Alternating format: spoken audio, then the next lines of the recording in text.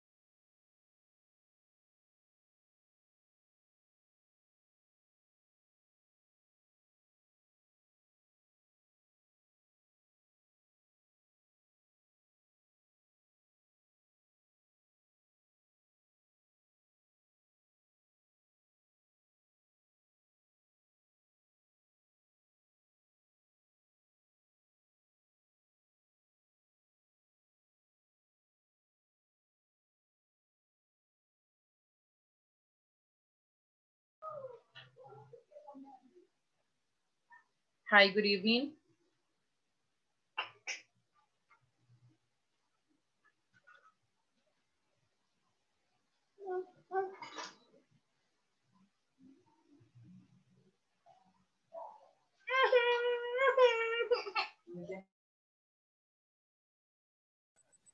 Hi, good evening.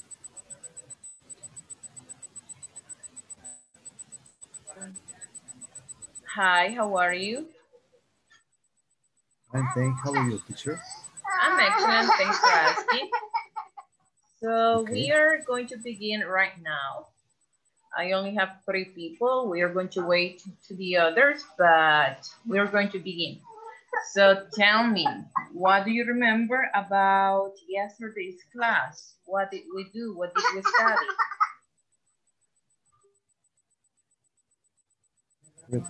Preposition of place, at, in, on. Excellent. Yes, we were studying prepositions of place, at, in, and on. And what else? Where? Sorry? Un poquito, menos. Ah, okay. Casi poquito. Okay. And what was the other topic that we studied, if you remember? What? Do you remember what was the other topic that we started studying?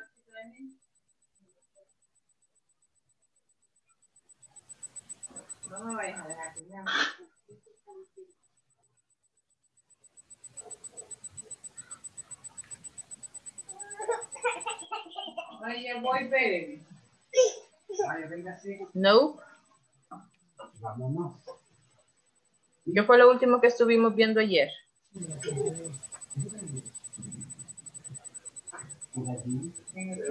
There is and there are.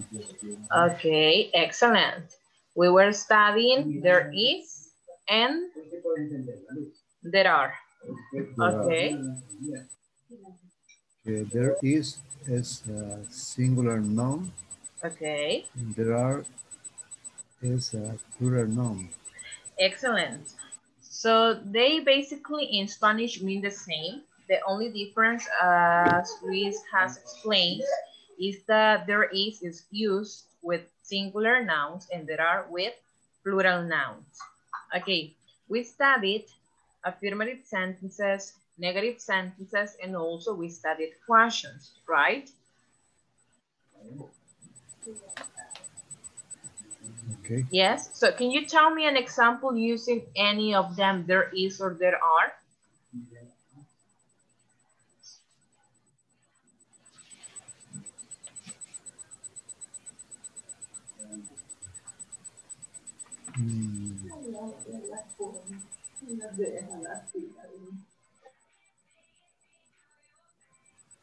There are There are the cars on the There park.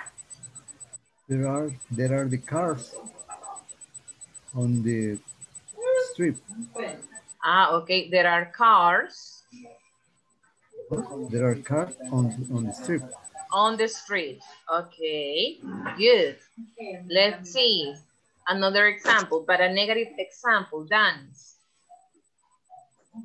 Okay.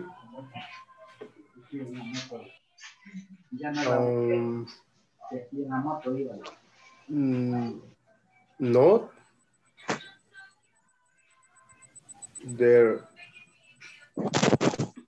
Not there are cars in the street. Okay, hold on. So I'm going to be writing here the sentence that Luis told us. He said, this is Luis' sentence. There are cars on the street. So you can see that is the negative sentence, the affirmative sentence, sorry. So in affirmative, how would it be?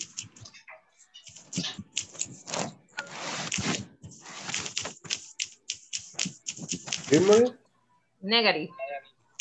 Negative.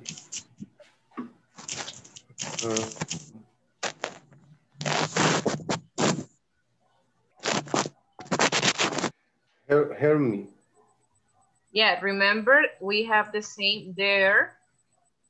And now we need the negative form of are, that is? Aren't? Okay, there aren't. Cars on the street. Okay, thank you.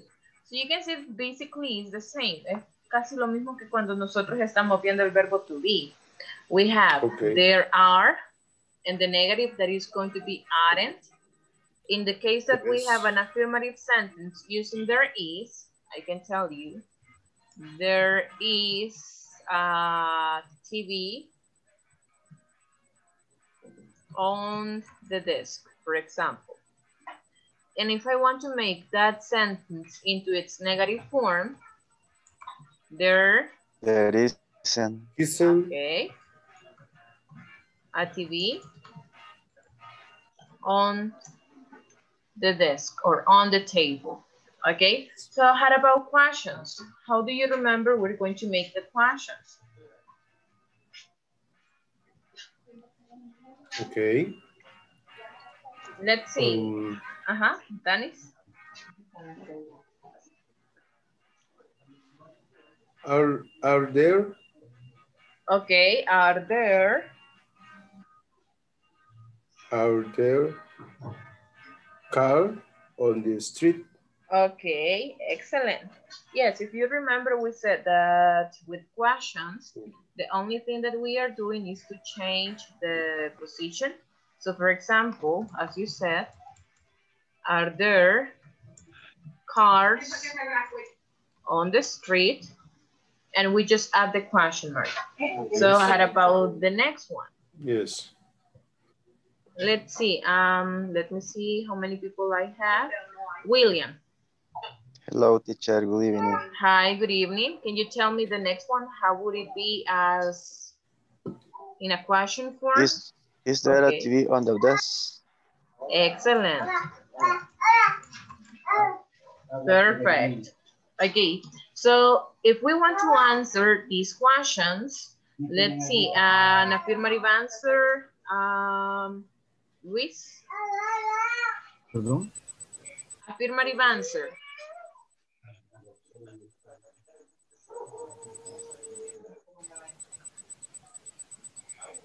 Respuesta afirmativa para la primera pregunta. Yes, there is. Okay, yes. There are. No, estamos acá en la primera. You can see. Yeah, there are cars. Okay. There are cars on the street. En negative answer? No, there are not cars on the street. No, there. They aren't. Okay, no, there aren't.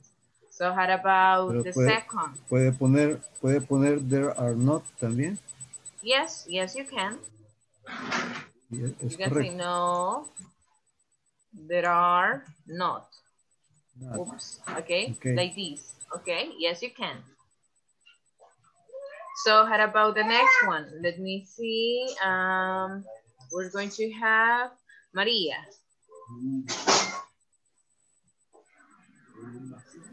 Hi, good evening. Hi, good evening. Hi, good evening. Teacher, ¿de qué están hablando? Porque acabo de entrar a la clase. Okay, we are just making a review for yesterday's class. If you remember yesterday, we were studying there is and there are. So here we have some examples. We have an affirmative sentence, a negative sentence, a question, and now we are answering the questions. So we are on the next one or the last one that says, is there a TV on the desk? If we want to answer this question, how would it be? Si vamos a responder a esta pregunta, ¿cómo me quedaría?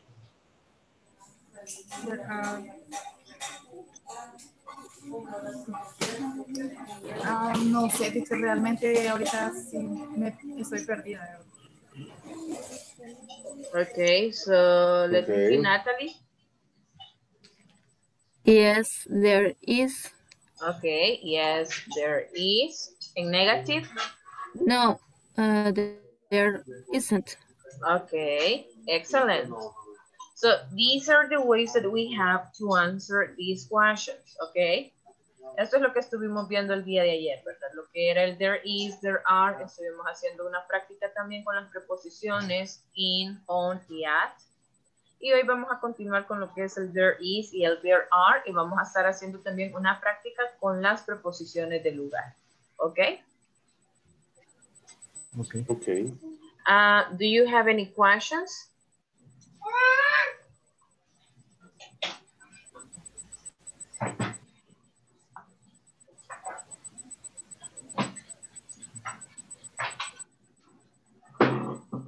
No?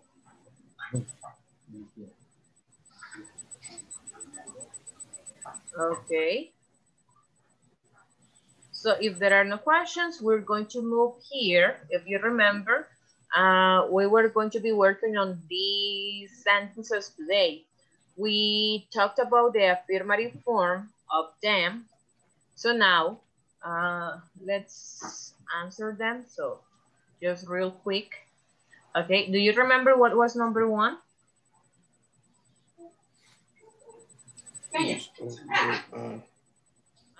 There are, teacher. There are Okay, there are 5 shops. 5 Number shops. 2, what was it? There are a lot of restaurants. Okay, there are a lot of restaurants. Number 3. There is a building. Okay, there is a building. Number 4. There are some parks. Okay, there are some parks. Number 5. There is a library. There is a library. Number 6. There is a bus station. Okay, and the last one. There is a sports center. There is. Okay, excellent. There is a sports center. So you can see that here we have these affirmative these affirmative sentences using there is and there are. So now, if we want to work on the same sentences but in their negative form, how would it be? Si trabajamos en estas mismas oraciones, pero ahora de forma negativa, ¿cómo me quedaría la número 1? There aren't. Ok. So, hold on. There are Lo voy a ir escribiendo ahí a la par, solo que voy a cambiar color. So you said there aren't 5 shops. Number 2. There aren't.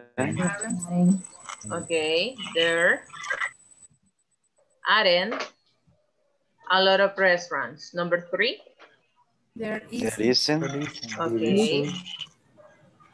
There isn't a building. Number 4. There aren't some park. Okay. There aren't a lot of restaurants. Number 5. There isn't a building. Number 4. There aren't a building. Number 5. There aren't some park. Okay. There aren't some park. Okay. There aren't some buildings. Number 4. There aren't some park. Okay. They're adding some parks. Number 5. There isn't. There isn't a library. Okay. There isn't a library. Number 6. There isn't a bus station. A bus station. Okay, in number 7. There isn't a sports center. Okay.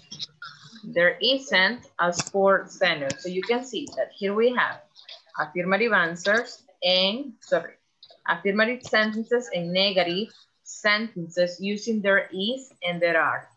So let's see now the same sentences but into their question form. Trabajemos las mismas oraciones pero ahora en forma de pregunta. Let me see, I'm going to choose another color. Okay. Tell me, la número 1, ¿cómo me quedaría en forma de pregunta? Are there 5 shops? Ok. ¿Logran ver ese color? Yes. Okay, thank you. So you can see, here we have the first question. How about the second one? Are there a restaurant? Okay, a lot of Restaurants. restaurants, okay. Number 3. Is there Is a there building? A building. Building. Excellent. Number 4. Are Are there there some park? Some. Okay, perfect. Number 5. is there A library. Library. Library. Number 6. Is there Is there a bus station? bus? bus station? Okay, and the last one. Is there Is there Is there a sports a center? sports center?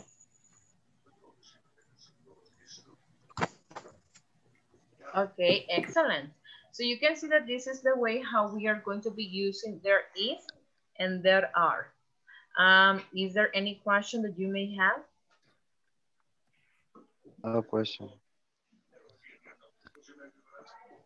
No? No, teacher. No, teacher. Okay, so is everything clear?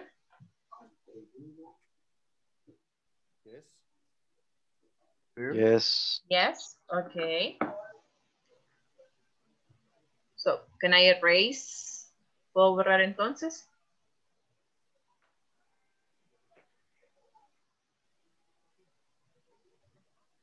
Yes. Okay, thank you. Can you erase? Okay. So I'm going to erase that, but just give me a few seconds. Okay, I'm going to stop sharing screen. Vaya, con lo que hemos estado viendo hasta el momento no hay dudas.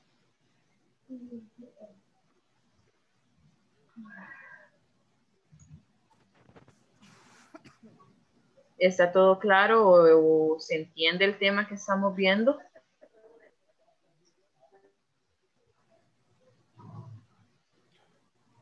Sí, entiendo. Ok. Sí, se entiende. Okay, excellent. So there are some other exercises that we are going to be doing, but those are easy. De igual manera, ¿verdad? Están en la presentación que les compartí el día de ayer. So we have the following that says, hold on. Okay, here it is. It says, choose the correct words. Arvin, number 1. There. Permítame. Okay. Que lo diga en la forma correcta, si es there Yes. o there o there. There are. There are. Is Sería, are there a TV? No, these are sentences. Some of them are questions, but we are on the first one. Estamos en la primera. We have there's and there are a TV. Sería, there's a TV. Do you mean this one? There's a TV. Okay. Yes or no? There's TV. There's a TV. There's TV. Yeah, yeah, if you can see here we have There's a TV. TV. Tengo acá lo que es There's a TV. ok, una televisión o un televisor. Okay, thank you. So let's see the next one, Berta.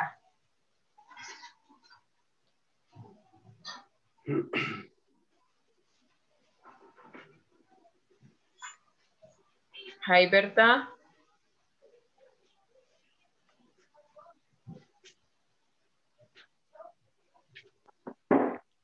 Okay, I think that she cannot listen to us. So we're going to have... Okay, thank you, Oscar. There are 4 chairs. There are 4 chairs in the living room. Okay, thank you. Plural. Yes, it is in plural. 4 So chairs. we're going to have with the next one, Maria.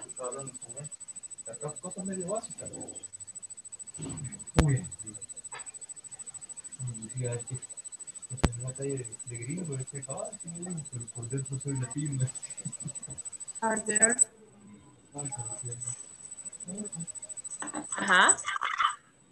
Items in the kitchen? So you said that the answer is are there.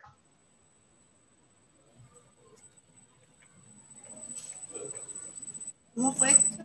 Yeah, just double checking, solo checando, ¿verdad? Usted dice que la respuesta es are there, right?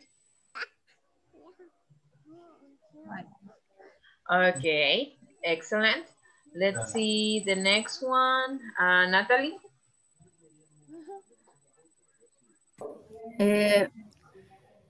Are there... tengo una duda. Ani es algún, ¿verdad? Yes. Is there any teacher in the classroom? Is there a teacher or are there any teacher in the classroom? Quizás es are there any teacher in the classroom. Are there any teacher? ¿Hay algún maestro en el salón de clases, verdad? Entonces sería are there. Yeah, but... Is there? Okay. Why, Luis? Porque está hablando de un maestro. Es singular. Yes, if you can see teacher, está en singular. Diferente fuera que dijera teachers. Teachers.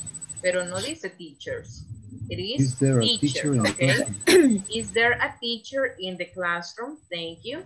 So let me see. Danis, the next one, please. Teacher. Ajá. Teacher, tengo una pregunta respecto a eso, porque sí me sentí como confundida, porque si yo digo, are there some teachers? O diría, are there any teachers? We can use both.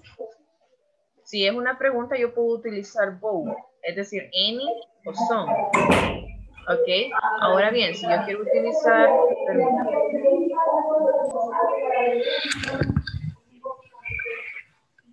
Hold on.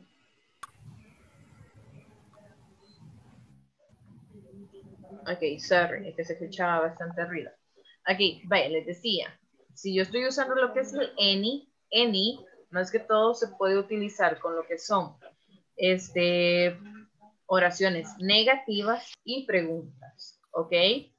Si yo quiero decir que no hay nada o ninguno, ninguna, there aren't any teachers in the classroom, ¿ok? Ahí estoy diciendo que no hay ningún profesor en el salón. ¿Ok? Y ahí es donde utilizo lo que es el any. Si yo quiero decir que hay algunos, entonces ahí utilizo lo que es el some. O sea, el some más que todo se utiliza de manera afirmativa y el any de manera negativa. Ya vamos a ver eso, ¿ok? Ok. Entonces sería, is there a any? No. Aquí tengo lo que es el A. El que estoy usando es este. Un. Este sería uno solo, ¿verdad? Pero no estoy utilizando eso. Ok. Entonces, is there a teacher in the classroom? Ok, yes. Bueno. Ok, sí, ya vamos a ver eso, so don't worry about it. Let's see the next one, Danis. Yes. There isn't. Ajá. Any pens. There aren't. There aren't. There are. Okay. Yes. Yes, if you can see, I have pencils. Está en plural, okay? Yes. That's why I'm going to use aren't. Okay, so Yes. let's see the next one. Teacher, Yes. a question. Yo tuve la misma duda que Natalie cuando hablamos de any teacher, igual any pencil. Sé que pencils está en plural, ¿verdad? Ajá. Pero es ningún lápices. No hay. Okay. No hay lápices. Yes, remember that el there is y el there are significa hay. Ok, eso es lo que quiere decir. There is y there are. Hay. Sí, La correcto. diferencia está que utilizamos uno para singular y el otro para el plural. Ahora bien, el any, yo puedo decir que significa alguno, nada, ninguno. Nada. Ok. There aren't any pencils on the table. Ok. So if I translate it, si yo me pongo a traducir, la verdad diría que no hay nada o no hay ningún lápiz o no hay lápices en la mesa. Ok. Igual no hay teacher. Yeah, there isn't. Teacher. Ok. A teacher or yeah, ya vamos a ver eso. Ok.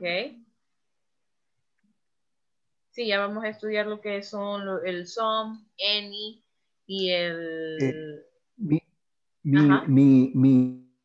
duda era que el ninguno o alguno es igual en any teacher.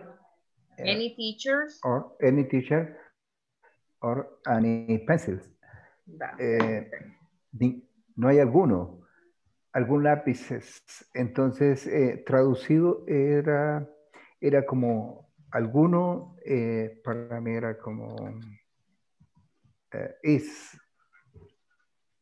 igual. Entonces, sí, pero comprendiendo su explicación, es simplemente el sujeto que estamos hablando es el que debemos estar seguros si es en plural o en singular, nada más, ¿verdad? Pero la pregunta prácticamente es la misma, ¿no? o la oración es la misma. No hay alguno, no hay ninguno, ¿verdad? Okay. Ningún lápiz, ningún profesor. Entonces, esa era la única que me daba confusión. Como duda. Creo que es la misma inquietud que tenía Natalie. Yes, and sorry. Aquí, vaya, les tengo lo que son esos ejemplos también, ¿verdad? There is y there are with some and any. Aquí veo que es donde estamos teniendo problemas ahorita. So if you can see, we have the affirmative statements and I'm going to have, let me see, well, Elvis. Vamos a tener a Elvis que nos ayude. Good evening. Hi, good evening. Can you help me reading the affirmative statements, please? Que las lea. Yes, las afirmativas más que todo. Oh, okay. There is a cookie on the table. There is some milk in the fridge. Okay. Fridge. There are some cookies on the table. Okay, excellent. Elvis, can you choose another person, please?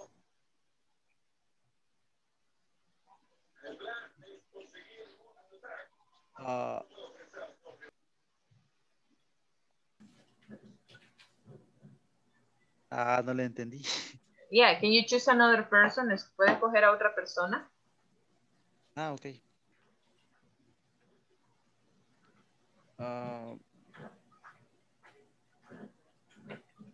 Sandra Elizabeth. Okay, Sandra, can you read the negative statements, please? En la negativa, ¿verdad? Yes. There is a cookies on... There isn't. There isn't a cookies. Cookie. Cookie on the table. Okay. There isn't any milk in the fridge.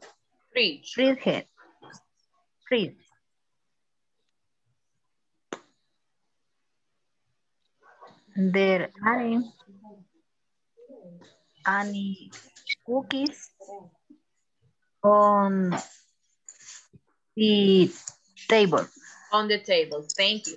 So you can see, here we have affirmative statements and negative statements using there is and there are with some and any. Hold on.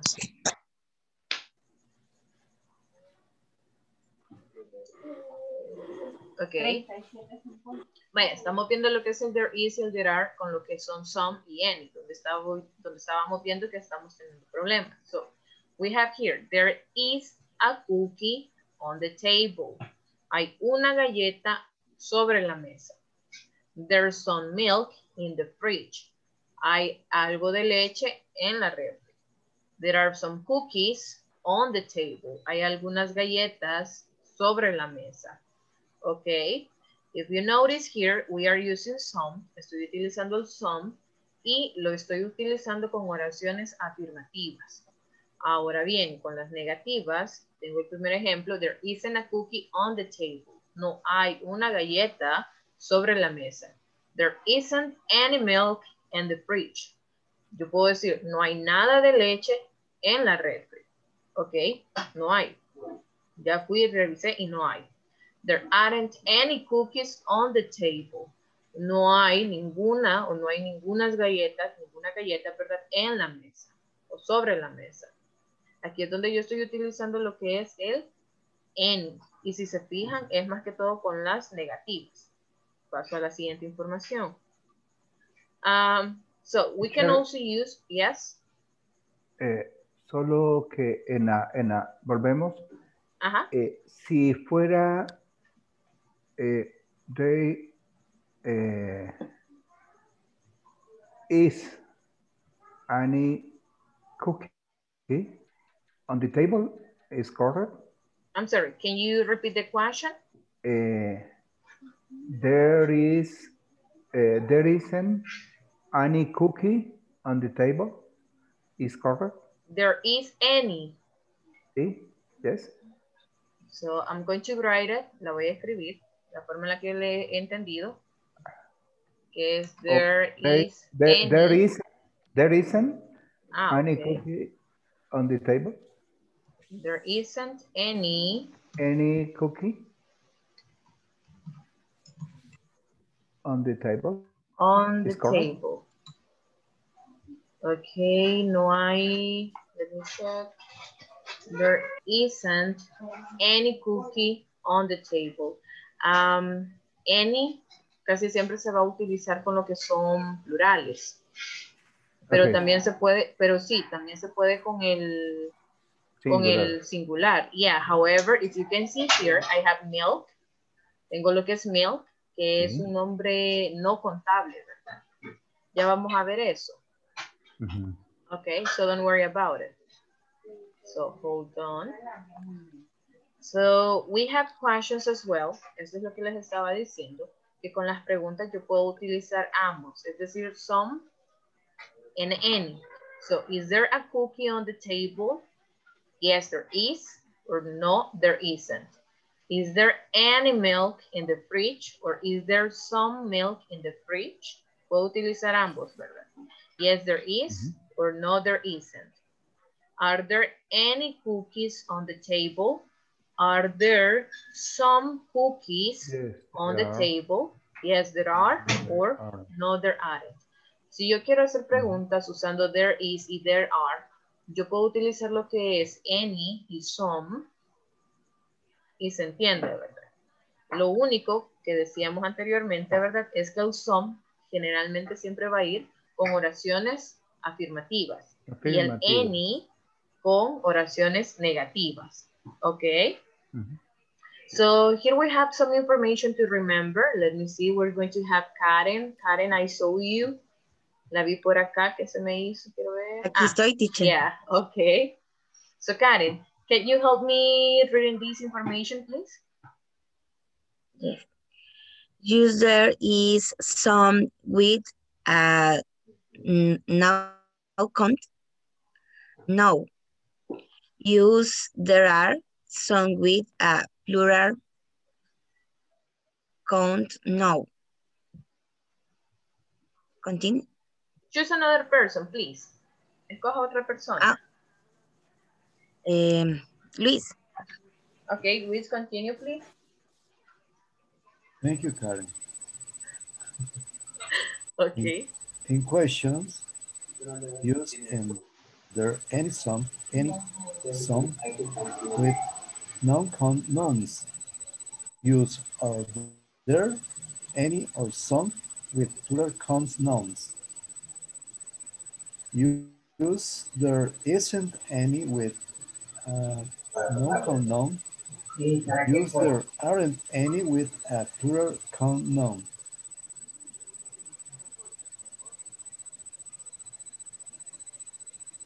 Okay, thank you. Okay, so aquí estamos prácticamente explicando lo que preguntaba Oscar, ¿verdad? Tengo el there is, well, there plus is, that equals to theirs. Ok, esta es la forma corta. Si ustedes recuerdan, ayer dijimos que el único que yo puedo contractar es there is. El there are no se puede. Y si lo voy a hacer, o si lo voy a contractar, solamente va a ser de manera negativa. Okay, so we have the first information that we need to remember, and it is that we use there is some with a non-count noun, okay? And we are going to use there are some with a plural count noun, okay? O sea, el some, el there is some, aquí se me olvidó ponerlo en negrita, de igual manera acá, ¿verdad? There is some, lo voy a utilizar más que todo con los nombres no contables, ¿ok?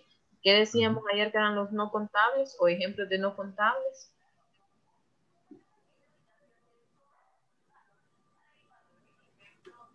Como... La leche. Ajá, la leche, ¿qué más? La arena. Arena. El agua. El agua. El café. Ok, sugar, coffee. Excellent. Vaya, entonces, si yo estoy hablando de un nombre o un sustantivo no contable, utilizo lo que es el there is some. ¿Ok? Y voy a utilizar el there are some with a plural count noun. El there are some lo utilizo con lo que son nombres plurales y que sí son contables. Ejemplo, ¿qué es lo que yo puedo contar?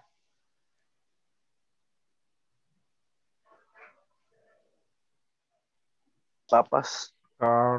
Ok, cars, tapas. Ok, what else?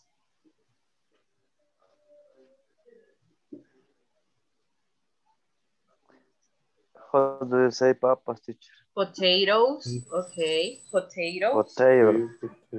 Potatoes, ok, good. Va, permítanme, quiero ver si eso lo tengo acá. Yeah.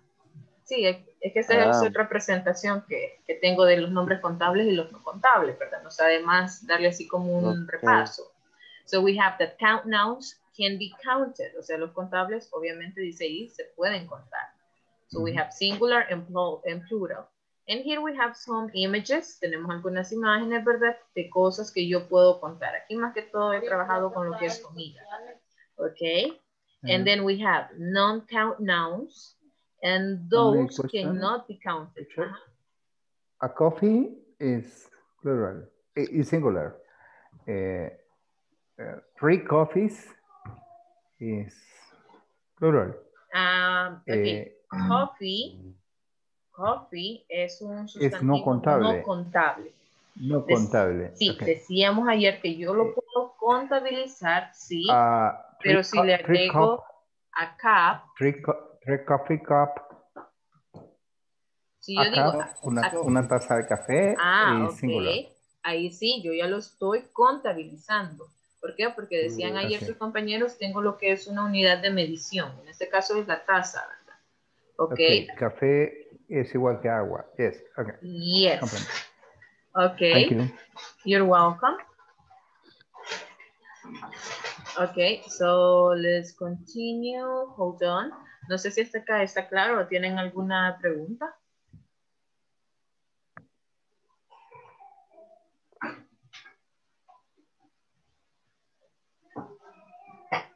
No. Vuelvo a mi conclusión para recordarles que el plural o singular is the subject, el sujeto. Ajá. Es lo que debemos asegurar si está en plural, si es contable y si está en plural o singular, más que cualquier otro complemento de la oración. Ok, yes. Para reflexión y recordarlo para mi aprendizaje. Ok, don't worry about it, no se preocupe. Vaya, pero sí, tenemos eso, ¿verdad? Sí, habíamos quedado ayer que ahora les iba a hablar de lo que son quantifiers, los quantifiers, y en esos tenemos lo que es some. También tengo lo que es any como un quantifier, y algo que tenía acá, lo que es el and y a, ¿ok? También son quantifiers. Y con la pregunta que habían hecho, este artículo más que todo lo utilizo yo con sustantivos contables, ¿ok? Solamente con sustantivos contables y solamente se utilizan en singular, ¿ok? Solo con singular. Si yo estoy hablando en plural, ya no se utilizan, ¿ok? Ahí entraría lo que es son. O si es negativo, entraría lo que es en, ¿ok? Okay. ¿Alguna pregunta? No question. No. No. Ok, déjenme compartirles entonces esa presentación también para que la tengan allí y la puedan estudiar. And I'm going back. Déjenme ver dónde estábamos. Estábamos acá en este ejercicio. Déjenme ver qué me hice. Acá está.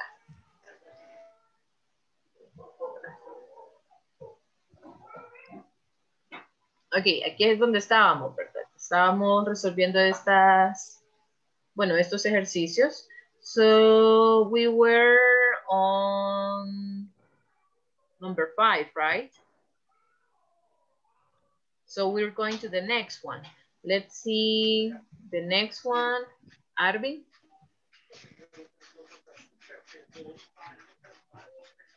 Well, teacher. Here, number 6. Es la penúltima. Okay. There isn't any milk in the fridge. In the fridge. Okay.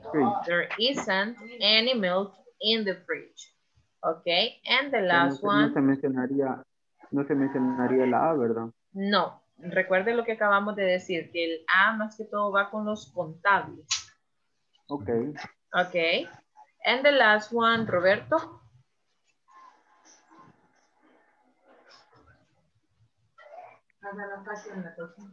Yes. Okay, can you tell us? Yes, go ahead, sorry. El audio está fallando bastante ahora, casi no les oigo, pero me imagino que ustedes quizás sí me oyen. La oración es, is there a bookcase? Okay. So sorry, no, yes, it's correct. Is there a bookcase? Excellent, yes, it is correct. Is there a bookcase? bookcase. Ok. Acá tengo a bookcase, que está en singular. Singular. Ok. Vaya, ¿tienen preguntas con este ejercicio?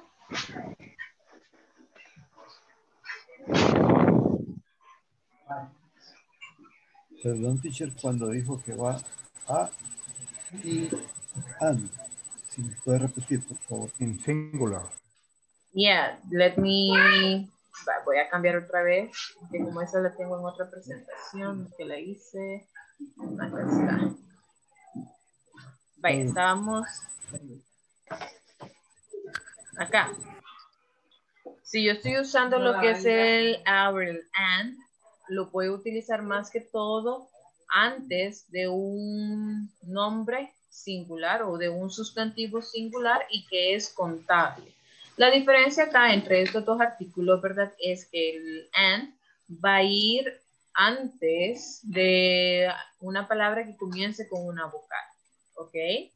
Y vamos a utilizar lo que es el a antes de una palabra que comience con una consonante, ¿ok? Esa viene siendo la diferencia. El and va con palabras que tienen sonido vocálico y el a con sonidos consonánticos, ¿verdad? Ahora bien, como dice aquí, do not use our and before a plural count noun or a non-count noun, ¿ok? No los utilizo con los que son sustantivos plurales o no contables, ¿ok? Y como dice acá, un nombre no contable no tiene forma plural, ¿ok? Nosotros no decimos leches, tampoco decimos, ¿qué? Arenas, como mencionábamos, ¿verdad? Que son sustantivos no contables, ¿ok? Is that clear? It's that clear. Ok. So, veamos, quiero ver dónde están ustedes. Where do I have you? Ya voy a compartir información. Acá están. Sorry, no los había visto. Okay, so another question that you may have?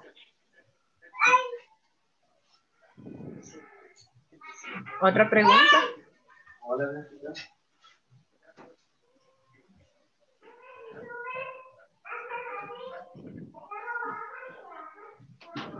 No, teacher.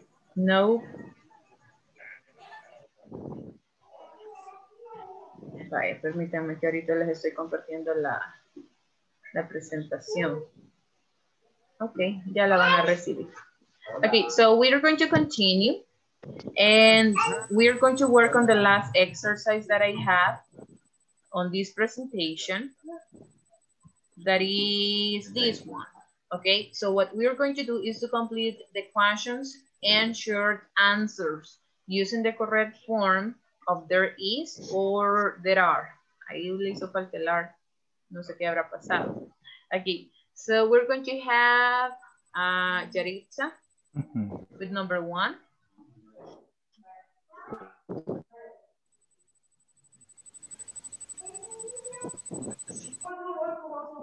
Sorry, teacher, fíjese que yo llegando de trabajar ahorita y la verdad que solo he andado conectada.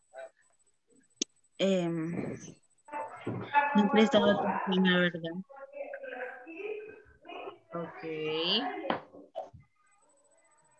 Okay, so let's see. Fernando.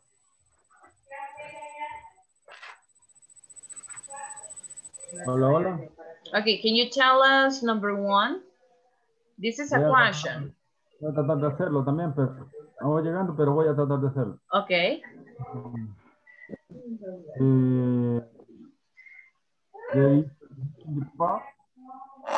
Okay, you can see that this is a question, es una pregunta. Is there? Okay, excellent. Is there a tree? Is there a tree in the park? No, there isn't.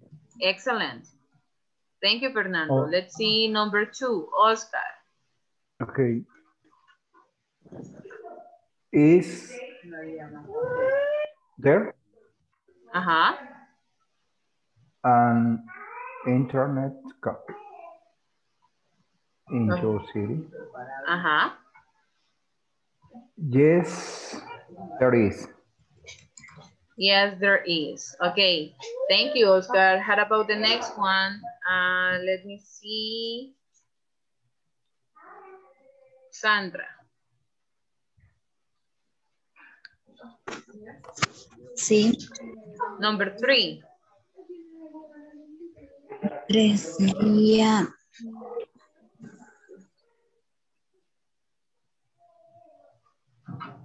There are. It is a question, es una pregunta. There is. Pregunta. Is there. We have hospitals.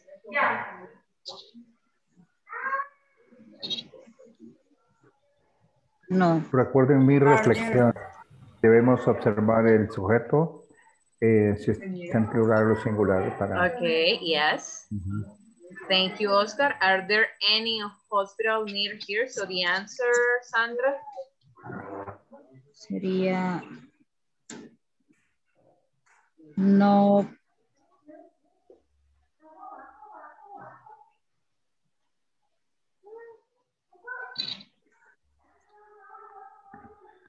No, there is. No. No, there. Aren't. Okay, yes. Hospitals. Sí, solamente ve acá que tengo hospitals, tengo hospitales, es decir, en plural. Entonces utilizo lo que es el are. Are there any hospitals near here? No, there aren't.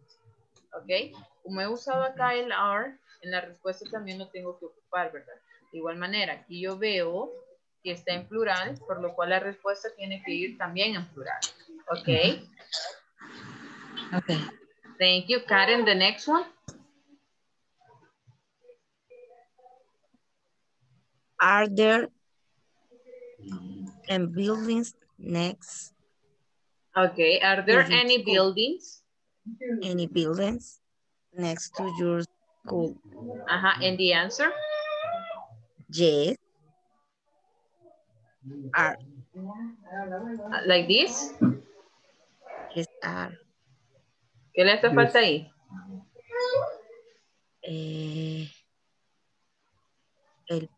There are.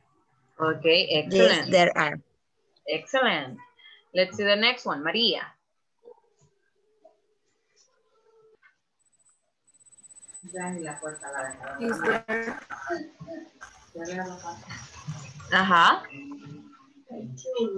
Okay, is there a shop? Is there a shop in this street? No, there isn't. Okay, excellent. Let's see number 6, William.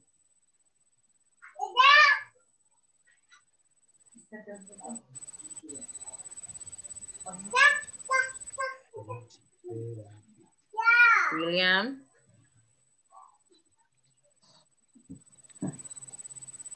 Mr. William. Creo que se salió. Sí, se... problemas. The bedroom. Okay. So Natalie, number 6. Number 6 is shop any. Oh, soy confundida. Is there any cinema in your town? La respuesta es yes. Yes, there is. Okay, excellent. And the last one, Danis. Are there any students?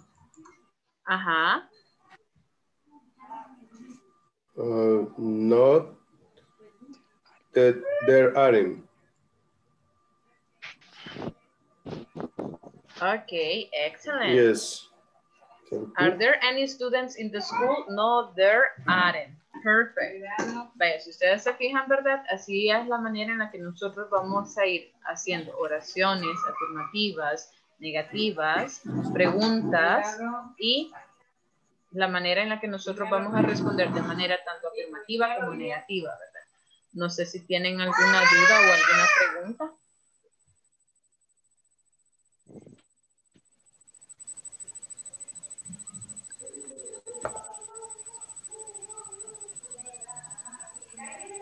No, teacher. No question, teacher. Thank you.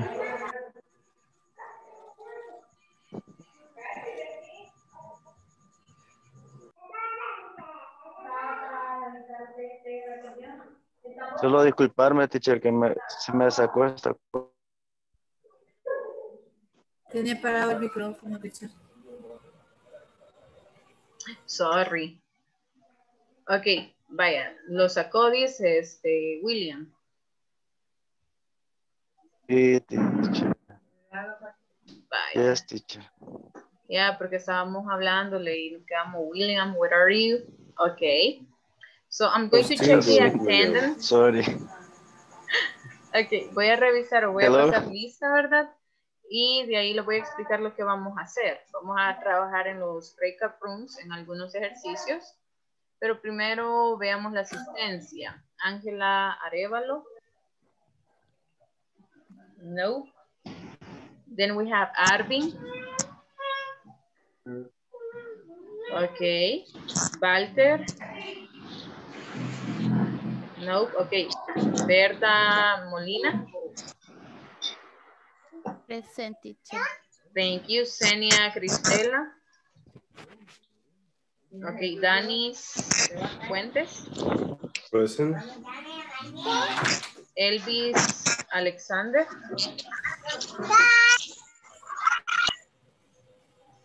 Elvis. Igual se debe haber salido. Elvis está presente, solo que tienes silenciado el micrófono. Ah, por ahí, por eso me sorprendió. Aquí then we have Fátima Janet. No. Ok, Fernando. I'm here, teacher. Ok, thank you. Natalie Majano. Aquí. Thank you. Karen Lisset. Presente. Ok. Luis Armando. Present. Thank you. María Concepción. Present. Ok. María del Carmen.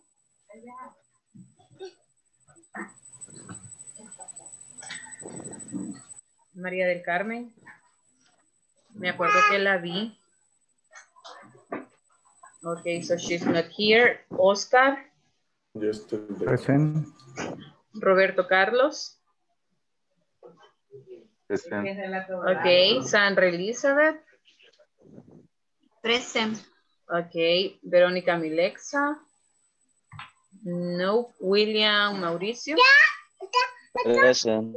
Ok, and the last one, Yaritza Noemi. Present. Okay, thank you. So how many people do I have right now? Okay. Okay, excellent.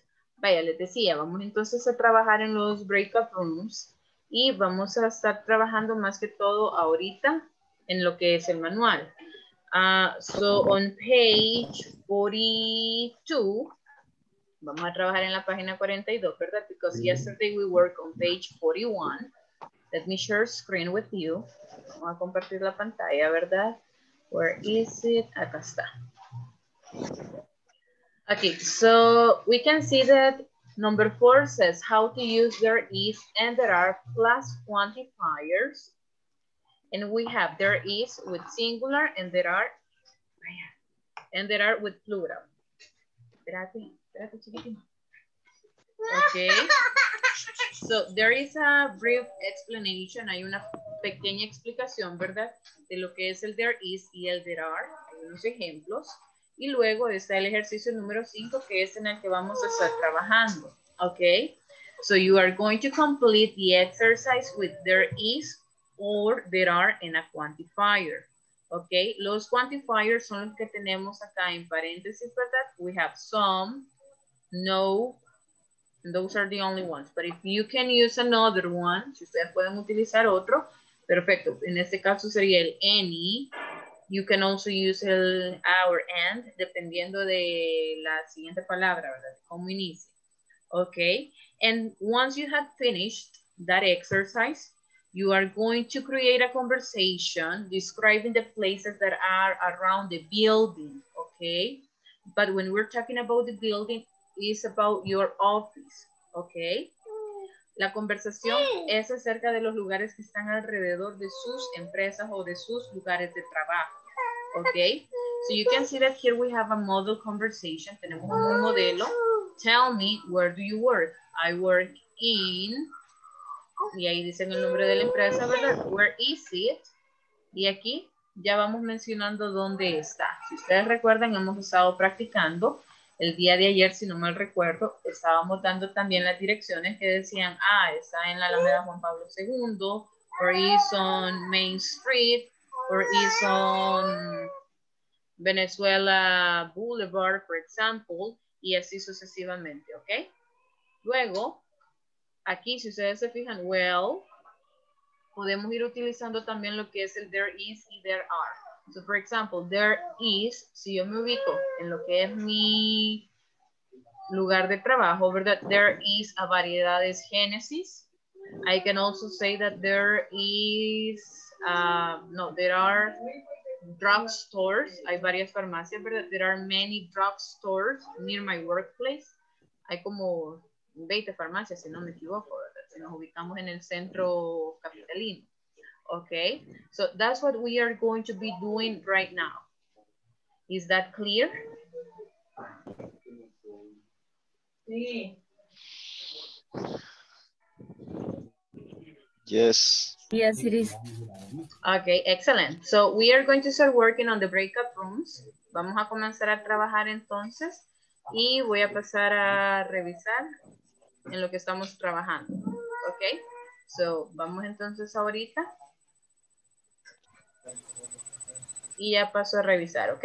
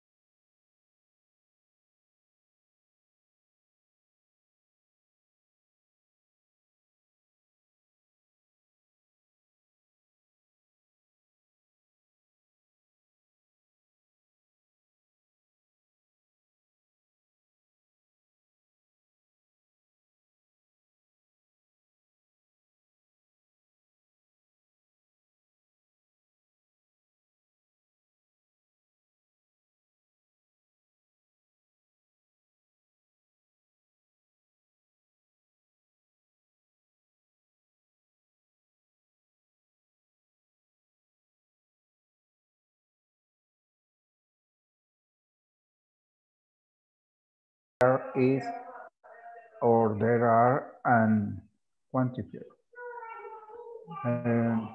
Bien, el primero dice there is presentación de marketing. Presentation. There is marketing presentation. There is marketing presentation. You are missing something there. Presentation. Cross. Ahí les hace falta algo. ¿El qué es? A marketing. Excellent. A marketing.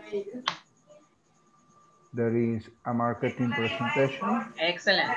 Across the street in the morning. The number 2, Mr. Leiber.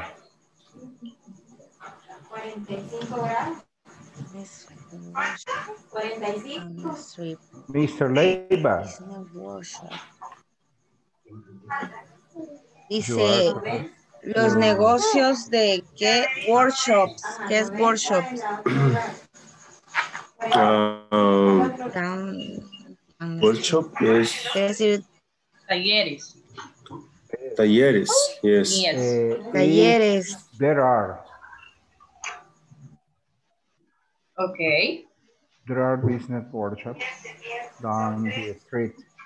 Remember to use the quantifier.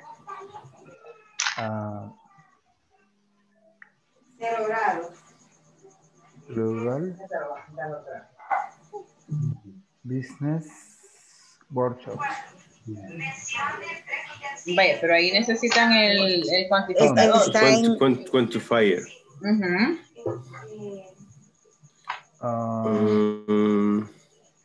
Ahí lo tienen en paréntesis. Son. Okay. Yes. El some.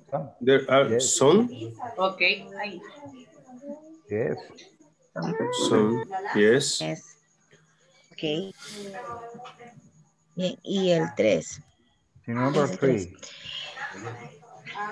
Requirements. ¿Qué quiere decir requirements? Veamos. They are. Recruitment. Ajá. Reclutamiento. Es como reclutamiento. Reclutamiento. Centros de reclutamiento. Yes, they are. Some. Maybe. They are some. There are. There are some. No, ahí tienen el quantifier que está en paréntesis. No. Okay. Es there's.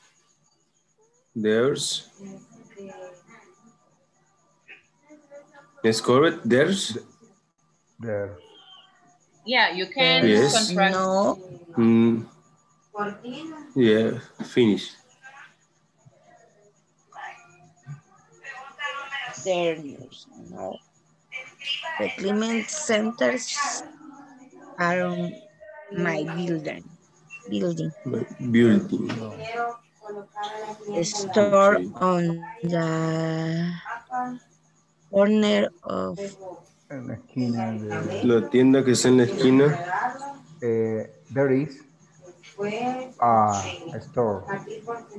No. There's no. All right. There's no. Yes. Aquí. Banks. Behind. There are. Behind. Yeah, that is the pronunciation. ¿Qué quiere decir behind? Behind, detrás de. Detrás de. All right. Aquí. Perdón, es banks. There are. Okay. So is it clear what we are doing right now? ¿Está claro en lo que estamos trabajando ahorita? It's clear. Okay. Yes. Okay, excellent. So I let you continue working. Dejo que sigan Number 4 is there's no or there are no. Let me check. Let me just read. There's no store on the corner of Roosevelt Street and 2nd Avenue. Yeah, you can see store, tienda. Yes. Stores. It's correct. Yes. Okay. Yes, yes. Thank you. There's no. Excellent. Yes. Y si no fuera contratada, teacher, There is no. there is no. There is no. Yeah. Y no se puede decir there isn't. Sí, también se puede. There isn't. Pero ahí necesitarían entonces lo que es otro quantifier, que sería. Que sería. Okay, excellent, Karen. There isn't a store on the corner of and so. Okay. Ok. Y el número 6, que dice 1. Aranza Building. Around the corner. Es un lugar.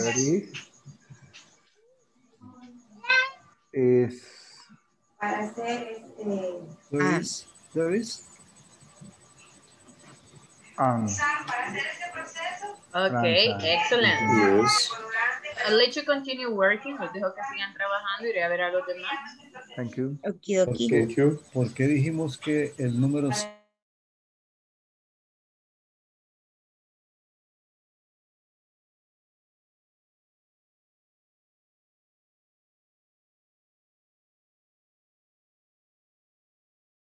Es que eso es lo que yo le entendí a ella, pero eso mismo me tiene la confusión de lo que me enseñaron antes. ¿Me entiende? fue? El any, tengo esa confusión siempre, no logro asimilarla. Vaya, el any va más que todo en oraciones negativas, ¿ok? Solo con oraciones negativas y puede ir también en preguntas. Vaya, es que le cuento. Hace años yo aprendí esto, el uso de esa palabra, y hace años yo me la grabé en la mente que any era algún, así traducido algún para algo singular y some era algunos para plurales. Entonces, ahorita yo le entiendo la explicación suya, pero cruzo como la información con lo otro. Ok, sí, pero es que ya lo voy a asimilar. Ok, sorry. Sí, es que el any puede ser algún, también puede ser ningún, ninguno o ninguna, dependiendo, ¿verdad? Si es femenino, masculino, si es singular o si es plural. O sea, varía, ¿verdad? Pero sí, más que todo va a ir de forma negativa o en oraciones negativas.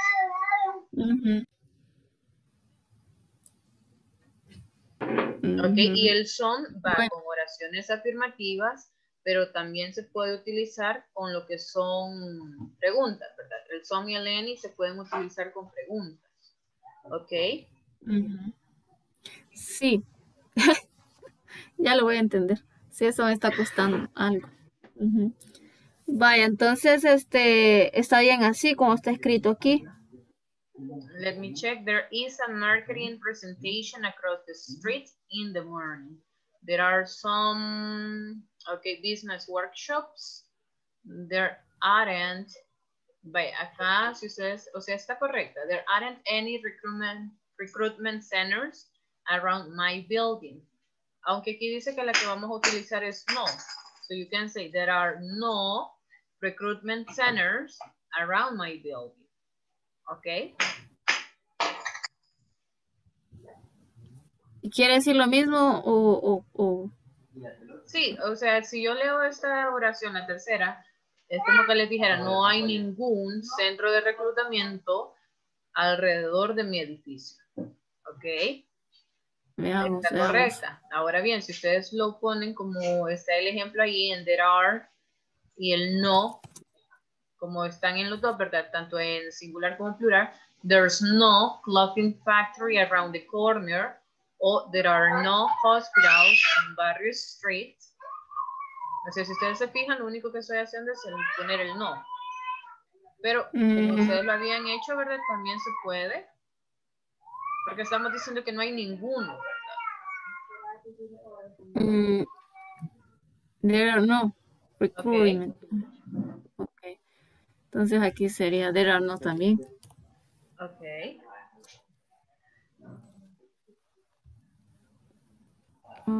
Okay. There are some banks. Ok. Según lo que entendí del uso del some y el any, aquí sería como es por ser afirmativa, some. Some. Some. Ok.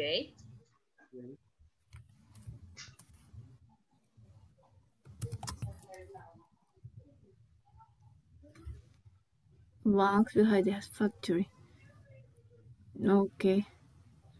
Bueno, no sé si los compañeros tienen respuesta para esta número 1 de nuevo.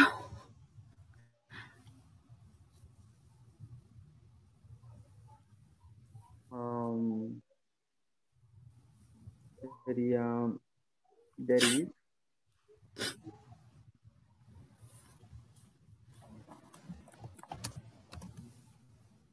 There is. Solo así. Sería from. ¿Cómo? From. There is from. Sería some. Ah, some. Sí, porque está, no estamos hablando de una oración negativa, sino que afirmativa. Yeah, but you need to read. It says Aranza building. Building. Sorry, in this situation, in this sentence, Aranza is a name. Yes, that is a proper name. So I think we don't use there is and there are, only is. No, you can use there is or there are. Es como que yo le preguntara si hay un edificio. Let me think about a famous building. Un edificio famoso aquí en el país. Torre Cuscatlán. Ah, ok. Is there a Torre Cuscatlán around the corner, for example? Okay, Aranza Building is a name, company. Yes, Aranza is a proper name, es el nombre de la empresa, ¿verdad? O del edificio, Aranza Building. Okay. Pero ahí no puedo utilizar el some. Tendría que ser otro quantifier.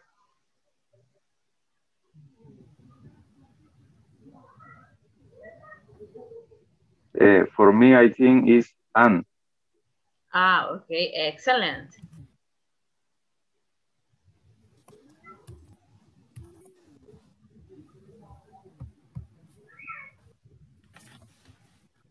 Okay. En esa oración donde decimos que hay un edificio Aranza a la vuelta de la esquina, quiere decir. Correcto. Significa, yo estoy dando esa respuesta, dando a entender que hay varios edificios Aranda. No, solamente Aranza. uno. Cuando y si yo dijera there is, si no usara el quantifier, ¿diría lo mismo o es un error de escritura? Diría lo mismo, sin embargo, hiciera falta lo que es ese quantifier. ¿Por qué? Porque estoy hablando solamente de uno. Si la oración dijera buildings, ahí sí. Estaría como que, ¿verdad? Hay edificios, Aranza, alrededor de la esquina, por ejemplo. Ok, pero sí, en este caso, como solamente estoy hablando de uno, necesito lo que es ese quantifier, and. Bueno. Ok. Está bien. Bueno, este si lo copiaron, compañeros. Yo lo voy a copiar ahorita, disculpen. Una pregunta, la número 4 es singular o plural de la tienda que se habla. Ah, ok, excellent. Muy buena observación. We have store. ¿Es tienda o tienda? I understand is singular. Yes, excellent. It is singular. So, What is going to be? There is no. Excellent. There is no store on the corner of Roosevelt Street and 2nd Avenue. Perfect, Robert.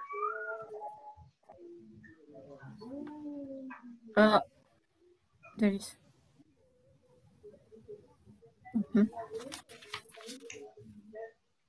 Okay. There are some. Vaya, ¿tienen alguna duda o pregunta? No. No, okay, so I'll let you continue working. Los dejo que sigan trabajando entonces.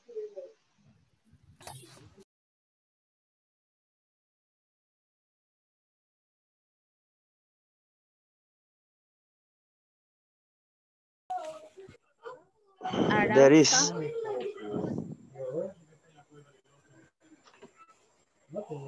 There is.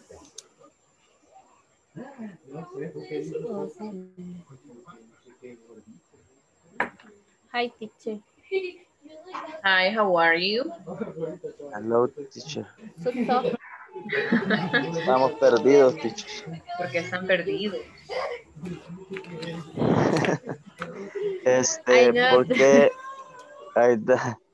I don't. ¿Por qué en la number 4 está no entre paréntesis? Porque es el quantifier que van a utilizar. O sea, los que están en paréntesis son los quantifiers que ustedes van a usar. Por ejemplo, si leen las oraciones que están allí, ¿verdad? There's a recruitment center on the corner of Roosevelt Street and 1st Avenue. There's no clothing factory around the corner. ¿Ok? Ahí estoy usando lo que es el no como un quantifier, es decir, que no hay. Then we have, there are a lot of companies down the street. There are some supermarkets on the right and left side of the street. And there are no hospitals on Barrios Street. ¿Ok? Si ustedes se fijan, por no decir there aren't, yo también puedo decir there are no. Por eso es que tienen el siempre no. lleva el to be. Siempre, sí. Pero en el caso de esa 4 sería there is not. There is no. Ok. There is no. Ok, teacher. Entonces, en el number 2 sería there are some. Excellent. There are some. There are some. Y las que no tienen quantify, por ejemplo, number one. There is are. There is. Excellent. There is a. There is a marketing presentation. Okay, perfect. And there is some. Y la number 3 sería there is no recruitment. There are no sería. Okay. There are no. There are no. Number 4, there is no. Number 5, there are any banks. Teacher, number 5 sería there are any banks. Okay, there are any or there aren't. Yes, there are any banks. No. Okay, la oración es afirmativa o negativa. Es afirmativa. Okay, entonces. Some. Excellent.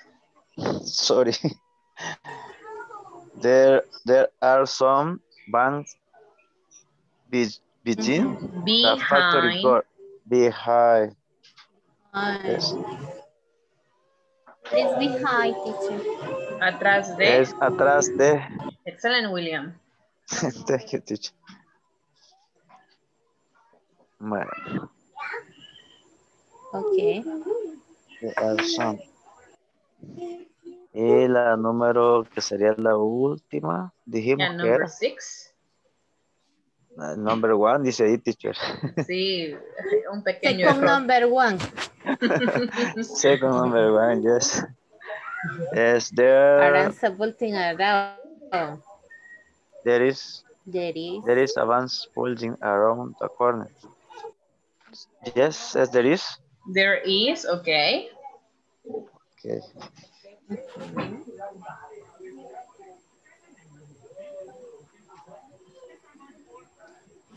There is. Exercise number 6. Okay. Number 6, exercise number 6. Dice, crea una conversación con un amigo, con un compañero, describiendo lugares de...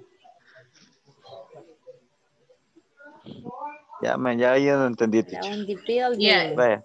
It says, create a conversation with a partner describing the places that are around the building using the grammar. Van a crear una conversación con un compañero, en este caso ustedes como grupo, describiendo los lugares que están alrededor del edificio, es decir, del trabajo, de su trabajo, usando la gramática, es decir, el there is, there are, las preposiciones también, ¿verdad? It's in front of, next to, behind, near, y así sucesivamente, ¿ok? Ok. Pero la conversación tiene que ser entre los que están acá, ¿ok? Perfecto. ¿Alguna pregunta o duda? Pues, por el momento, no. Entonces iré a Tell me ver al where último grupo. do you go? Okay, teacher, thank you. You're welcome. Berta.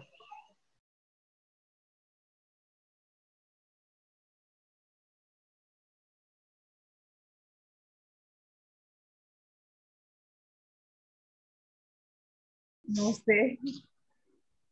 Pues sí, entonces mándelo usted. Vaya, ahorita.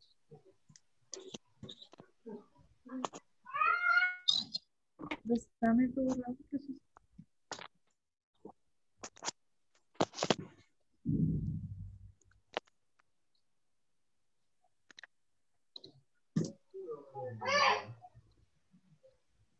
Hi, did you finish? Yes, teacher. Solo queríamos ver si lo mandábamos al grupo o no sé si es necesario. Ah, ok. ¿Y con la conversación también? Unamos, pero no sé si quiere recordar antes de... O sea, si la podemos repetir aquí para que usted nos corrija por cualquier cosa. Ok, so let's go ahead. Hagámoslo entonces. Tell me, where do you work? ¿Se la repito yo sola o lo van a repetir ustedes conmigo? No es. Vaya, tenemos ahí a Sandra, ella le va a ayudar.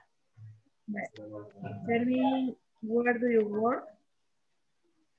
No sé si pueden compartir la pantalla para ir leyendo allí y poder dar las respuestas. Porque Ahorita le comparto. Por fin. Se la leo como nos quedó, teacher, y nos corrigimos.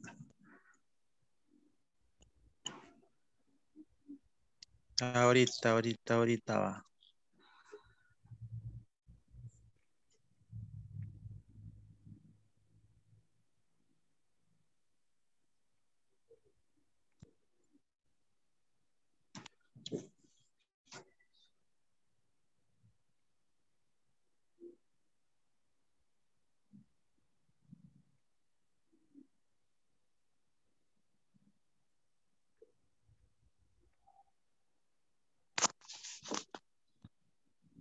Vale. Si gusta, María, lo hacemos una usted, una yo. Y si lo hacemos así como le hemos hecho dentro de los tres, vaya. Los tres, vaya. Tell me, where do you work?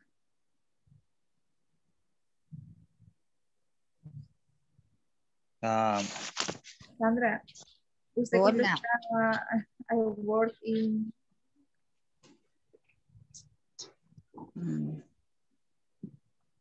¿A dónde trabajas, Sandra?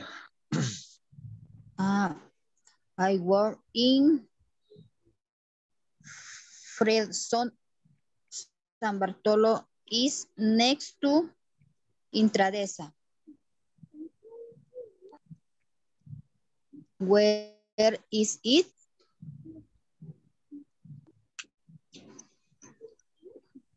Where is it? Le preguntaba yo. Where is it? ¿Dónde está?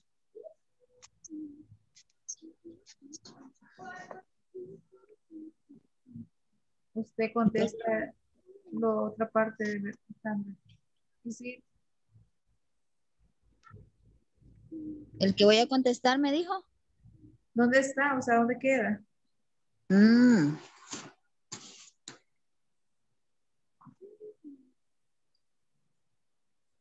San Bartolo. En Ilopango. Okay. Sería. Where do you work? Ajá.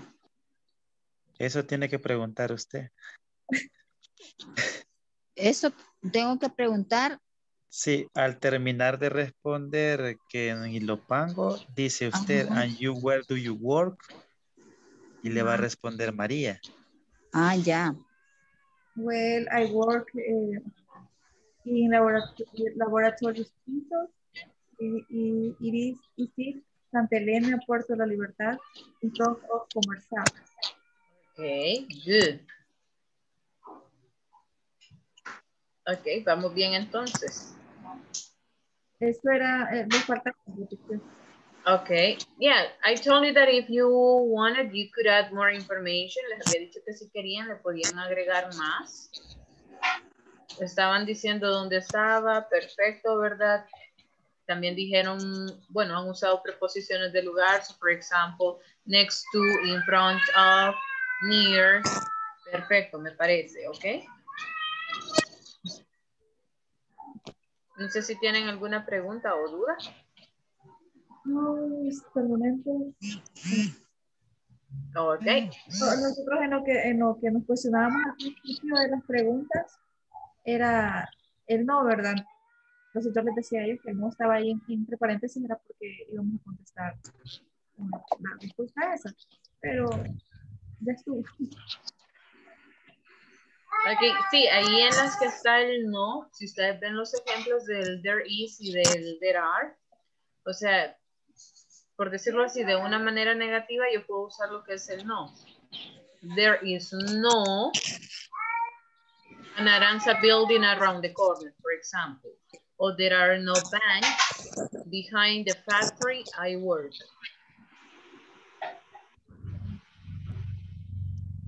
Y lo podíamos usar así como ¿Cómo? There aren't.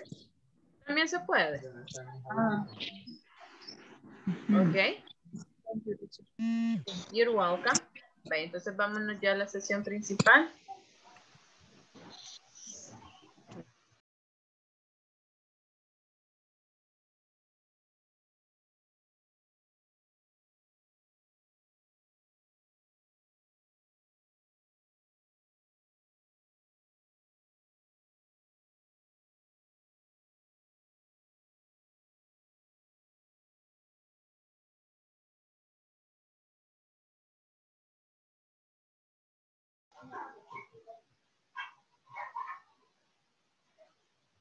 Ajá, so how many people do I have? Okay, I think that I'm missing some of you. Creo que me hacen falta algunos. Where's William? Se nos perdió William. William se está saliendo del huacal. Sí. Se nos está haciendo rebelde. Sí. Y ya para terminar el módulo. Yo lo vi que iba corriendo. Ok. Ya casi terminamos. Miren, ya solo nos viene quedando mañana y el viernes. Viernes. Yeah. Y otra vez a completar todo. A completar todo es que usted, la ficha de inscripción o el otro. Las tareas, no las tareas. El descuento. Ok. Por no conectarse. Sí, miren que lo de la conexión es importante, ¿verdad? Recuerden que es un 80% de asistencia, ¿verdad? Y ahorita con INSAFORP estamos contando lo que son los minutos. ¿Ok? Los minutos que ustedes pasan conectados, así es como se les va tomando la asistencia, aparte de la lista que yo paso, ¿verdad? Todos los días para ver si están o no. ¿Ok? Okay. So tell me, how was the exercise? Was it easy or was it difficult? Medium. Okay. Middle. Medium. Okay. So, Between so it was in the middle, entre sí, entre no, ¿verdad? entre sí, Yes. entre no. Okay, so we are going to check the answers for exercise number 5. Estuve escuchando a todos ustedes, ¿verdad? Vaya, sí, me parece, estamos trabajando muy bien. A pesar, ¿verdad? Me acuerdo el primer día todavía me preguntaron, y ese es el nivel básico. Quizás sintieron que lo llevaba bien rápido, ¿verdad? Ay, teacher. Yeah, bueno, me acuerdo que William todavía me preguntó, y ese es el básico. Básico 1, básico, yo. Very hard. No sé si será porque los asusté, ¿verdad? Pero... Nosotros creíamos que íbamos a comenzar aprendiéndonos los colores, los días de la semana. Cabal. Números. Y como los niños. Las partes del cuerpo. El mobiliario. Ok, y sorpresa. Arriba, abajo, adentro. Okay. Cosas así. Pero sí, la verdad a mí me sorprendió ver que ya teníamos que entender frases completas, ¿no? Para encontrarle sentido a lo que teníamos que completar.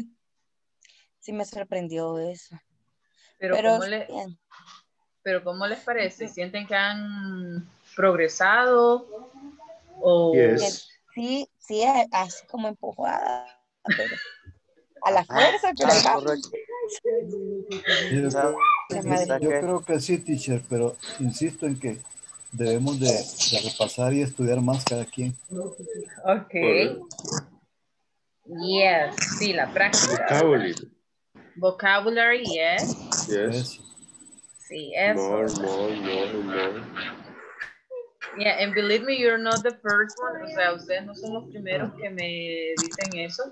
Yo he dado clases en otros lugares, siempre con inglés para el trabajo. Y sí, el susto siempre es la primera clase, ¿va? Y ya de ahí veo quiénes son los que se van a quedar y los que no. Porque sí, me ha pasado, ¿verdad? Los asusto. Algunos, ¿verdad? No todos. Yeah, but... Well. But it's really nice. It's really nice. Me iban a cobrar todo el curso. Ok, no, y ahí son políticas de la empresa, ¿verdad? Y la empresa es la que decide si hace eso o no. Por ser. Me dijo la licenciada, me dijo, ¿estás segura? Me dijo que va a estudiar. Yo le dije, sí.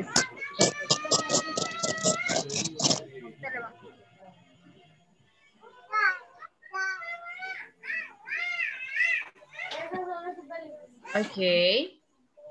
Permítanme, no sé si soy la única, pero se escucha como entrecortado. Y se escucha. Yo la escucho muy bien. Okay. No, es que hay momentos que se escucha algo entrecortado, no sé si seré yo, por eso les decía. Que hay un micrófono como ruido de un micrófono. Ajá. ¿Un micrófono? Hay un micrófono que está dañado y está haciendo... Es interferencia.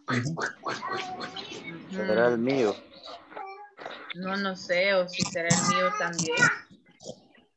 Revisémoslo todos los micrófonos. Yeah. Creo que el de William era el que hacía contacto anteayer o algo así. Yo el mío, por eso lo tengo apagado.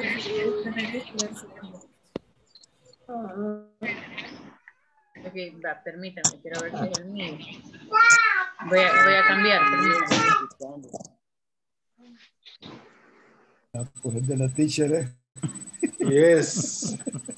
Ya no se oye. Sí, ella es. No, los he puesto. Ok, los estoy escuchando, No se aprovechen, diga, teacher. sí. No, pero siempre se escucha esa intensidad. Siempre se escucha. Ah, no, entonces esta tiene que ser uno de alguien más.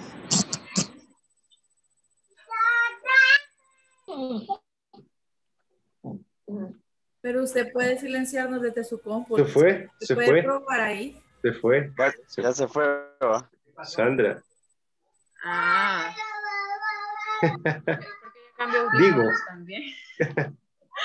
Ok. Va, No sé si ok. escucha claro. Es una prueba.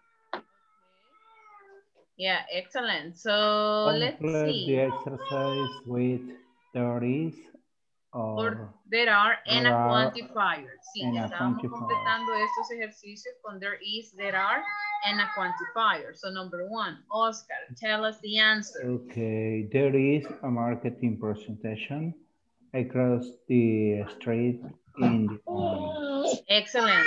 Let's see, number 2, Maria.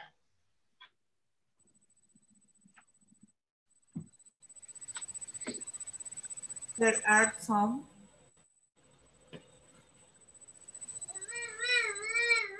There are some workshop down the street. Okay, business workshops down the street. Number 3, Fernando. Okay. There are no recruitment centers around my building. Thank you. So let's continue with Natalie.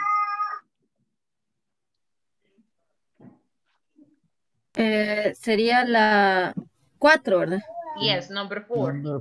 There is no store on the corner of Roosevelt Street and 2nd Avenue. Okay, excellent. Let's see number 5. We're going to have William. There are some banks behind, no sé si lo dije bien, teacher. Excellent, yeah. The factory door. The factory I work. I Okay, and the last one, Arvin. There is an Aranza building around the corner. Excellent, around the corner. Perfect. So now let's listen to you. Vamos a escuchar la conversación que hicieron. Volunteers.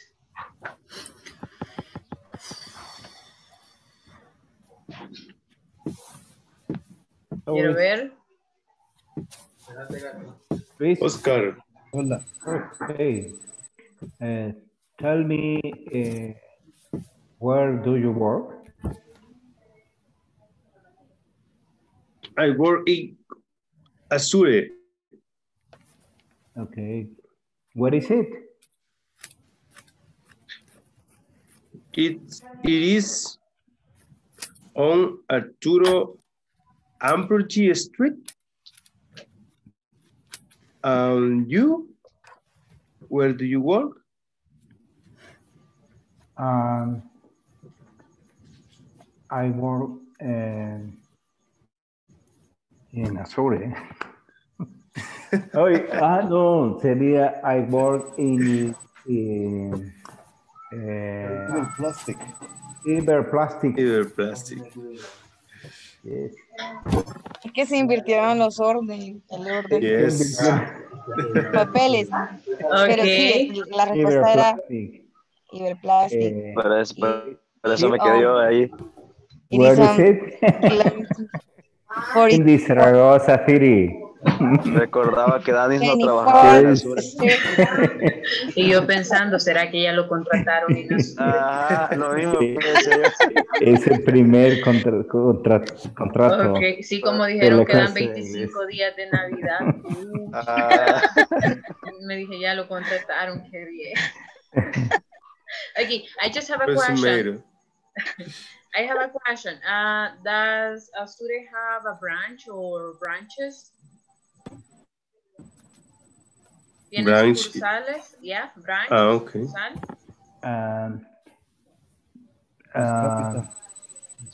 Yes, Azure Source Capital in USA. Ah, okay. So it is in the USA, but here in El Salvador, does it have any other branches? No. Only the place that you are working in? In the central office. Ah, okay. Yeah, branch. Y la que sería la central, ¿verdad? Sería headquarters. Que es la... Headquarters. Yeah, the headquarters, que sería la casa matriz o la principal, ¿verdad? Y ya las branches son las sucursales. Ajá, okay, yeah. So I was just wondering, pues sí, como también después dijeron, I work in Azure too, me quedé, ¿será que tiene sucursales?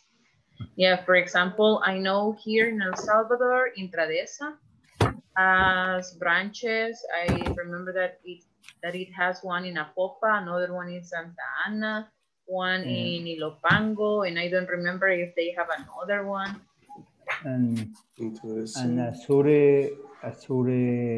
Source Capital is partnerships of Azure El Salvador. Ah, okay. Azure Honduras. Azure Honduras is a course. It's a branch. It's a branch. Azure is multinational. Yes. Okay, perfect. What mean branch? Branch, sucursal. Sucursal. How do you spell it? It's B-R-A-N-C-H.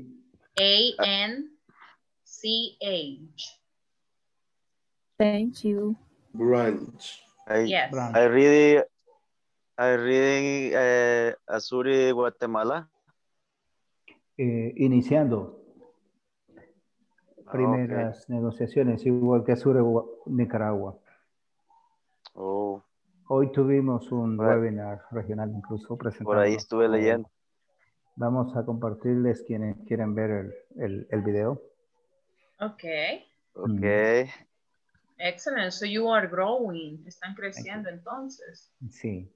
Perfect. That's really nice. Okay. So let's continue. Who's next?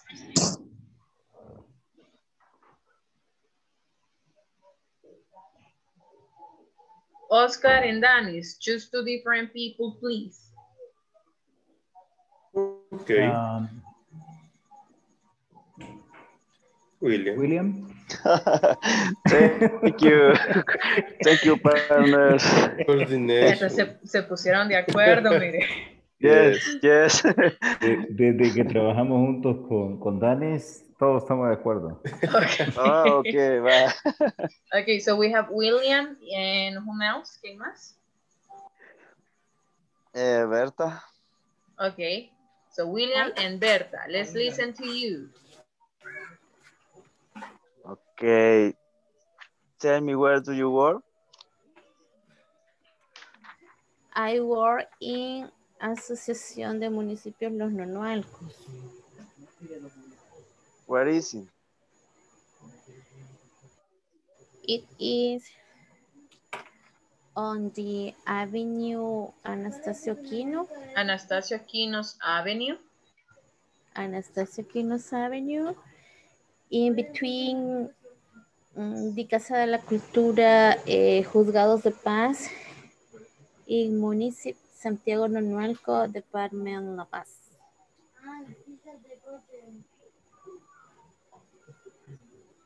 Continue. And you, where do you work? I work in American Park, Tegra, in from La Matepec, in La Libertad.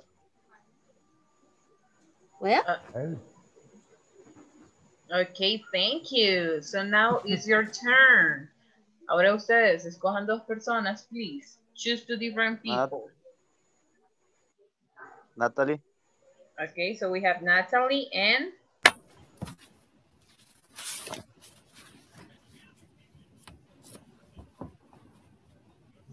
Yaritza. okay. Empiezo. Yaritza, tell me, where do you work?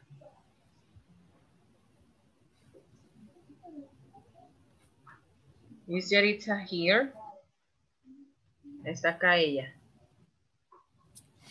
Let me just check.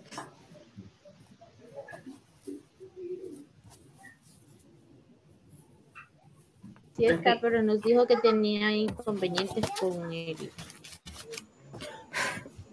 Inter. Okay, so can you choose another person?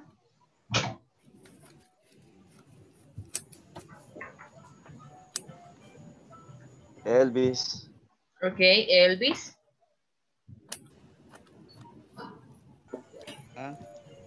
Tell me, Elvis, where do you work? I work in Comali Food. Where is it? Where is it? It is Antiguo Cuscatlán, La Libertad. Where do you work? Well, I work in Universidad Alberto Núñez Ferrer. It is on Juan Pablo II and Tier Street. It is on opposite corner at Puerto Bus. Okay, thank you. Now you choose two different people. ¿Hay alguien que se llame María aquí presente? ¿Qué? ¿Hay alguna María? Me parece ese llamado. Hi, hello. María Concepción. María Concepción. También. Un toque, dos toques. Albi, no. Elvis. Elvis. Okay. Elvis. Acaba de participar Elvis. Ya participó. Danis. Dani ya participó también. Luis también participó. Roberto no ha participado. Roberto. Ok. Ok, ya estoy durmiendo, pero ¿quién empieza? Okay. So we're going to listen to you. Where do you work? I work in Wessex Apparel. I work in Wessex Apparel.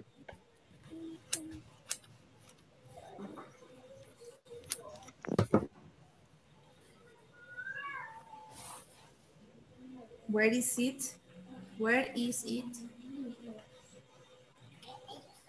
It is on Street 2, Ilopango City, in front the Ilopango Airport. Where do you work?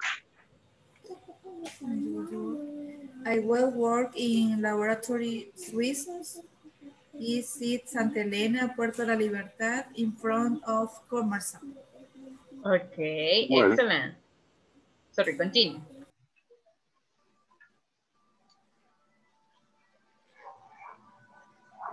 It's finished. Okay. Yeah, como le escuché que dijo, well, I thought that you were going to continue. Okay, excellent. No, well es la última frase que aparece ahí, la última palabra. Well, o sea, bueno, bueno, pues.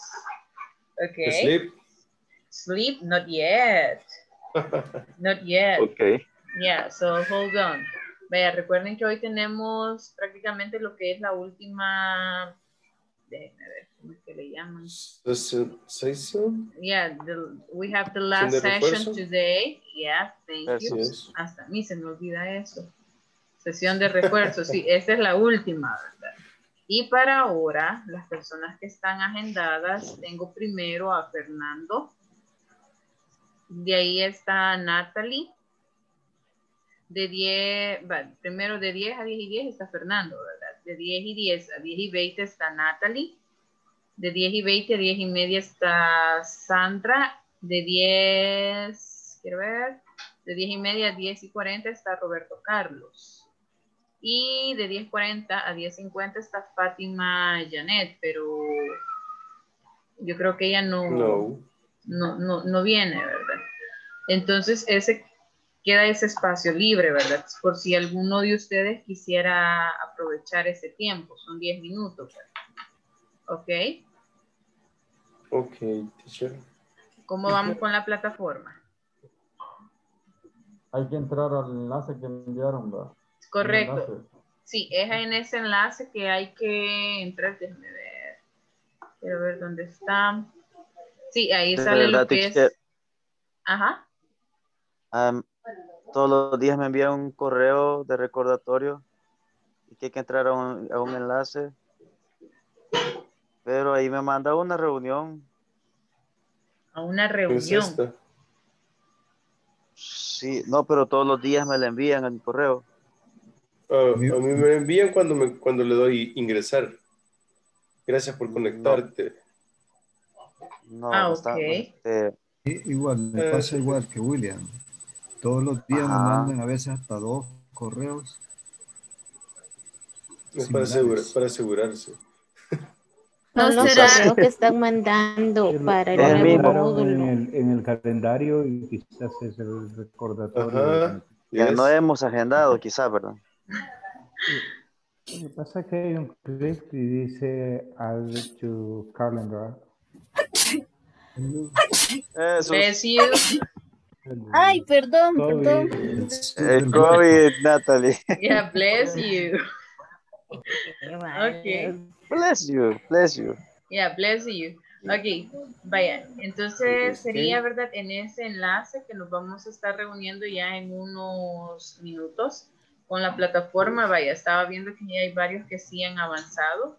Con los demás, ¿verdad? Si se han quedado atrás o si les hace falta algún ejercicio, pues todavía estamos a tiempo. Recuerden que ya estamos prácticamente a 2 días de finalizar, ¿verdad? Ok. Hay que hacer la evaluación final, ¿verdad? Sí, acuérdense que eso tiene que estar completo antes de la medianoche del viernes. Ok, o sea, terminamos clase el día viernes a las 10 y tienen hasta las 12 de la medianoche para completar todo. Ok. 2 minutes for the midnight. Yeah, okay. Yes. Iron Maiden. Yes. Okay. Oh, excellent. Yeah, I went to their concert. Yeah. When they came here, I was there. Yes. Sobreviví de milagro. Yeah. Serious? Yeah, seriously. I was in the platinum. So it was like a really nice experience, honestly. But I was about to die too. O sea, me quedé en la zona relaja. Ahí haciendo mosh y todo. Entonces fue como que, ¿verdad? Por poco se quedan sin teacher, les digo yo a mis estudiantes. ¿De qué tiempo? Yeah. Okay. So we are going to stop here today. And I'll see you tomorrow. Los que tienen la sesión, ¿verdad? En unos segundos me envío ahí el mensaje a WhatsApp, ¿verdad? Para que informarles que ya estoy lista y que comiencen a ingresar, ¿ok? See you tomorrow, teacher. Bye, see you tomorrow. Bye, thank you so much for coming. Bye. Bye. Bye.